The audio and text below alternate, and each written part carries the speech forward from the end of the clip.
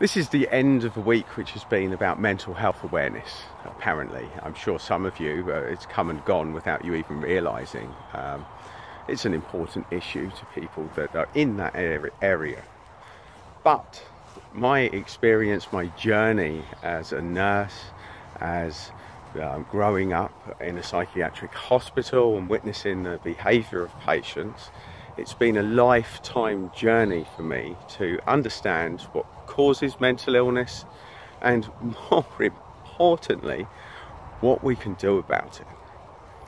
And when I saw some of the extreme behaviours of patients in those hospitals, one day I decided to ask the question, what heinous crime did these people do to be institutionalised like this and fed medication until they're just a shell of themselves, walking around in their 90s with no dentures, asking for cigarettes.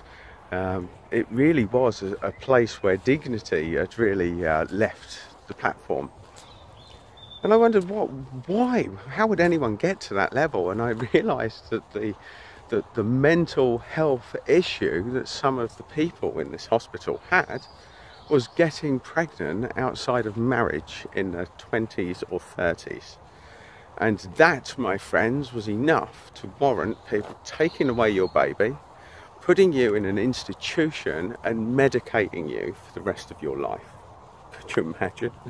That is what happened to the people, or some of the people, that I witnessed in a psychiatric hospital growing up.